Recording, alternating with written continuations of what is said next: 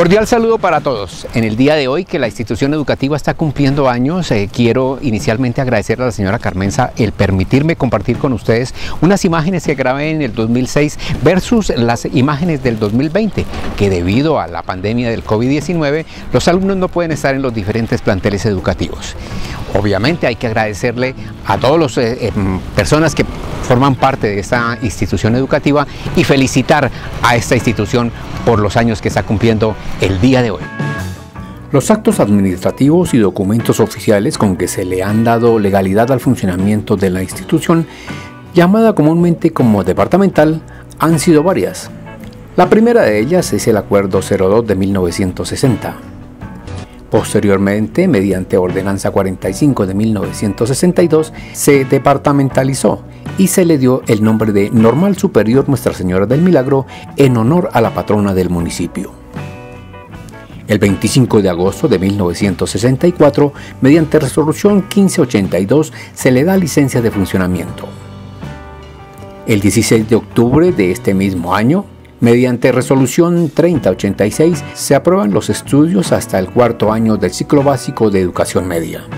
Recordemos que la modalidad de la institución fue normalista hasta el año 1966, ya que debido a la dificultad de las prácticas de la docencia, por no tener sede anexa, se dio por terminada esta orientación y cambió el nombre a Colegio Departamental Femenino. Bajo la dirección de la señora Carmen Emilia Bernal de Lazo, el 4 de diciembre de 1970, con la Resolución 6338, son aprobados los primeros cursos de enseñanza básica comercial. Un año más tarde, es aprobado el curso tercero y el gobierno departamental autorizó a recibir alumnos varones. A partir de ese momento, el colegio es integrado. En 1972, mediante Resolución 3880, se aprueba de primero a cuarto de enseñanza básica media y primero a tercero de enseñanza comercial. En 1972, el colegio es autorizado mediante Resolución 4716 a expedir a los alumnos de cuarto el título de contabilidad y secretariado. Con la Resolución 9159 de 1974 se da aprobación de primero a sexto de educación comercial y la institución confiere título de auxiliar de contabilidad y secretariado de bachillerato técnico comercial. Finalmente, con la Resolución 4554 del 2004 se anexan las escuelas de San Luis Gonzaga, Leonardo García del Alto Manantial, Las Esmeraldas y lo que se conocía como el Centro de Educación Especial. Vale la pena destacar que actualmente las personas que pertenecían al centro se trasladaron a un programa de inclusión donde los niños, niñas y adolescentes con necesidades educativas especiales son atendidos en las aulas con un plan individual de actividad llamado PIAR, diseñado por los maestros.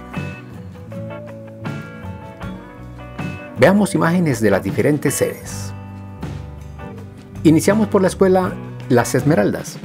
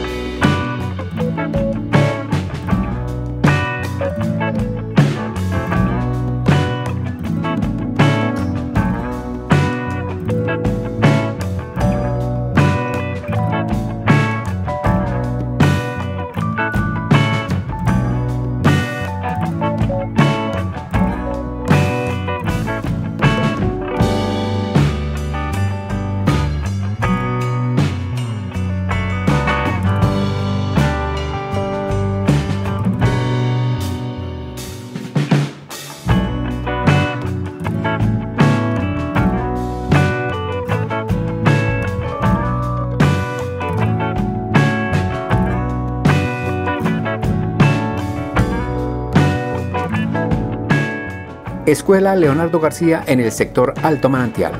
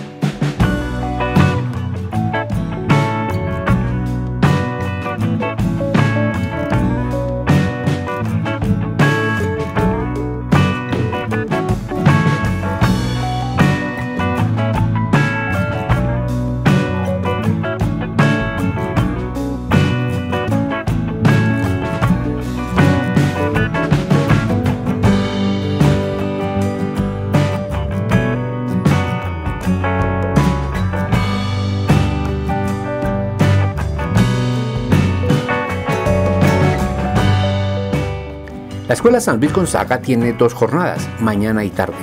Actualmente hay 4 cursos de primaria jornada de la mañana en la que llaman sede B, ubicada en la sede de bachillerato donde antes funcionaba el Centro de Educación Especial.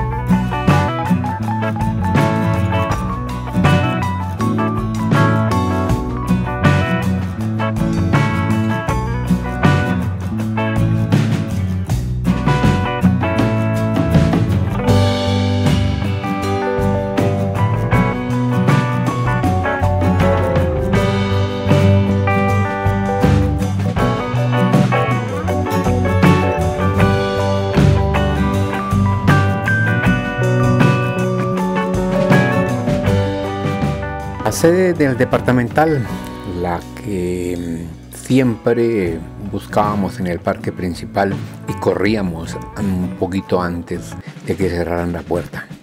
Esa es la sede que muchas generaciones la recordarán.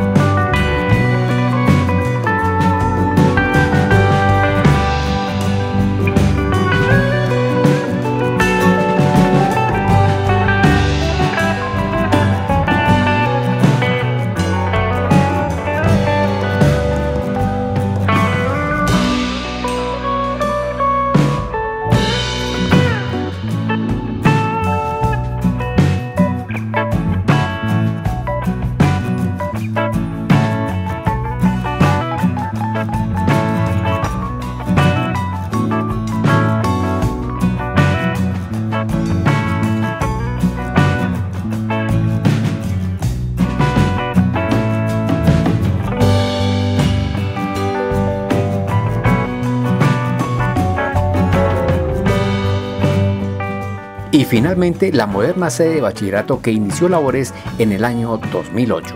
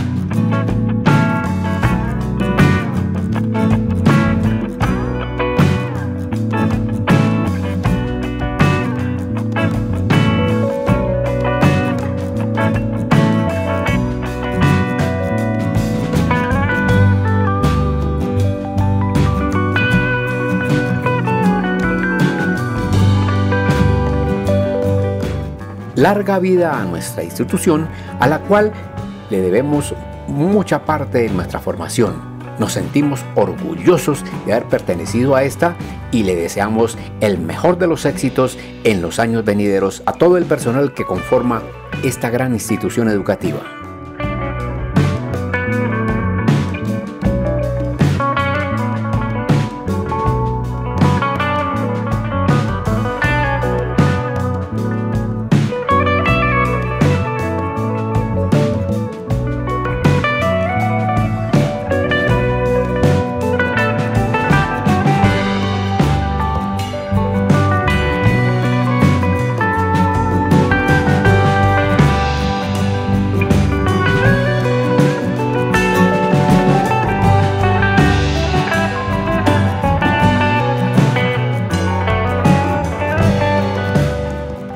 Y de esta manera llegamos al final de este video.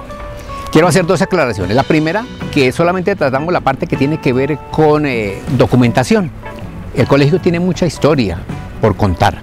Y la segunda es que cada institución educativa tiene su propia historia. La Esmeralda, San Luis Gonzaga tiene su fundación, y también la escuela Leonardo García. Eso se ha venido perdiendo, solamente la llaman el Alto Manantial, pero se llama Leonardo García. Quiero agradecer también a los 697 suscriptores que tengo hasta el momento. Y si usted no lo ha hecho, lo puede hacer de una manera muy fácil. Es gratis. Sencillamente en la parte derecha de cualquiera de los videos aparece la palabra suscribir. Simplemente le dan ahí y eso es todo. Los espero en el próximo video.